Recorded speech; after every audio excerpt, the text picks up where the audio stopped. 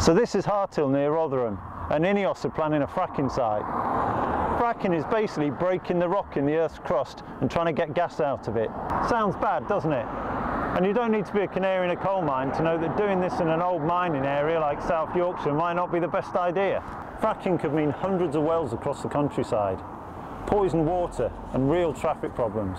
And it's so unnecessary. Renewable energy like solar panels, wind farms and heat pumps have progressed hugely in the last 10 years. So say no to fracking. Vote Greens first on May the 3rd.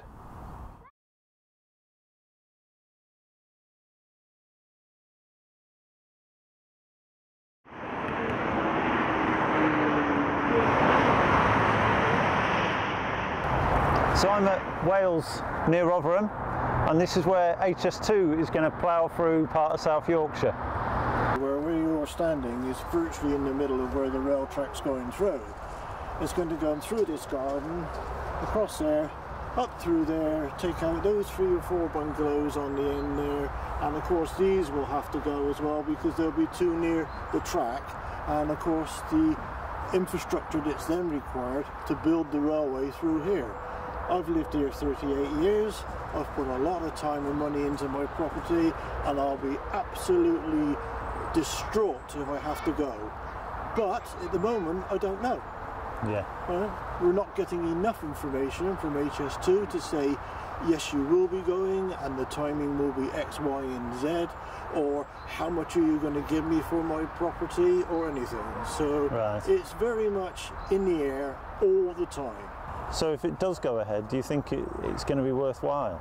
Well, I've studied quite heavily all the arguments for HS2, and I haven't been convinced yet that it's going to bring enough to the north in terms of prosperity, new jobs, new businesses, and I still think, even though it will be there will still be this north-south divide. And if it is going to happen and it does come to the north, I can see most of it going to the northwest and not to the northeast.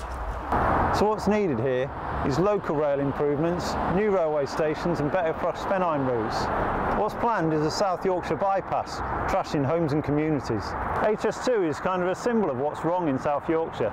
It's hugely expensive, it doesn't give the people what they want, and local Labour councils are too busy fighting each other to stand up for local residents. South Yorkshire needs change, so please vote for me, Rob Murphy, first on May the 3rd.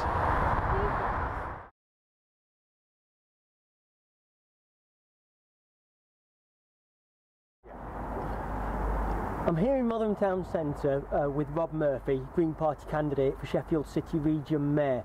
Now Rob, Rotherham's become synonymous with scandal over the last 2 or 3 years, particularly around the child sexual exploitation and everything to do with that. What do you think would help that situation from a political standpoint? Well, I think the big thing that's missing in South Yorkshire is proper scrutiny of what the decision makers are doing. So you've had your problems in Rotherham about a council that's been in power too long and been comfortable in that position. Doncaster a few years before had Donygate and all the problems that were associated with the corruption there. Yeah. And Sheffield has things like the PFI where the council's doing whatever it wants and ignoring the wishes of the people. So I think it's something that's happening across South Yorkshire, and scrutiny and different voices in the positions where the decisions are being made is the vital thing. Yeah. So what do you think you could do as Mayor of Sheffield City Region to challenge that and to change that culture? Well, first of all, I wouldn't be in the Labour Party, so I've got no baggage that goes with it. I think there's a real problem with Labour when it's in power for a long time covering up mistakes. So I want to shine a light on the decision making that's going on in the city region and making sure that everybody knows how those decisions are made, real transparency, real openness, and uncovering what's going on in the town halls around South Yorkshire. Yeah. So one of the things I want to do is obviously broadcast meetings, make sure the meetings are recorded, they're on the internet, I want to have proper scrutiny of the mayor, so I want a scrutiny board for the mayor made up on a proportional basis, so it's not like first past the post, there's only one party scrutinising itself, which is what happens in South Yorkshire at the moment. It's all parties scrutinising what the decision makers are doing. Yeah. And while we're here in Rotherham Town Centre, it probably won't have escaped you notice that, that there's a real issue with occupancy rate around the local shopping centre. What do you think you could do as mayor to really tackle the issues around Rotherham's economy and really stimulate Rotherham's economy? Well, if we're talking about town centres, Rotherham Town Centre with empty shops is the same as Doncaster Town Centre with a lot of empty shops, and Sheffield Town Centre with a lot of empty shops. What we've tried to do in Sheffield is bring in small businesses and local businesses into those shops, rather than relying on big investment from big business from out of town, which is a bit of a cutthroat business. Is encouraging local businesses, people that live and work in the area, to open up their own shops and their own small businesses in the area, keep that money circulating around the economy rather than having it dragged out to shareholders and chief executives and all that sort of thing. Keeping that money circulating around the local economy and letting the economy build up gradually from the grassroots. So that's what we want to do. It's the same with sort of Sheffield City Region's got huge skills and experience in engineering and things like that, so we want to be encouraging the small firms that are the innovators really, and encouraging them, investing in them, using the money coming down from government to train people up so that they can work in these small businesses, making sure that the money's going in the right direction rather than being siphoned off by big business or away from the region as has been in the past.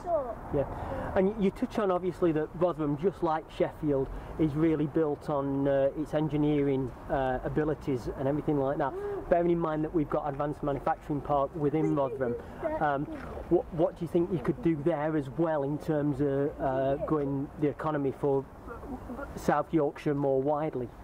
Well, I think there's a real opportunity. The world's changing incredibly fast, and green technologies are coming through. The fossil fuel industry is pretty much on its way out, the nuclear industry is on its way out, so we have to be looking at these new technologies, especially with energy, green energy. I think the manufacturing park has ITM Power. They invested in bringing hydrogen power into vehicles, hydrogen power into energy storage, and they're a real cutting-edge company that we should be supporting as much as we possibly can. So, sort of investing in those new, sort of innovative, new technologies, the environmentally friendly technologies that we're all talking about. We're all talking about how we cut out plastics. Well, South Yorkshire has been a world leader in glass in days gone by, and there's no reason why that can't happen again. Yeah. Now, I know, Rob, that if you became mayor, that you'd also have powers over local transport, public transport. What's your thoughts on that? Because obviously that really goes hand in hand with stimulating South Yorkshire's economy.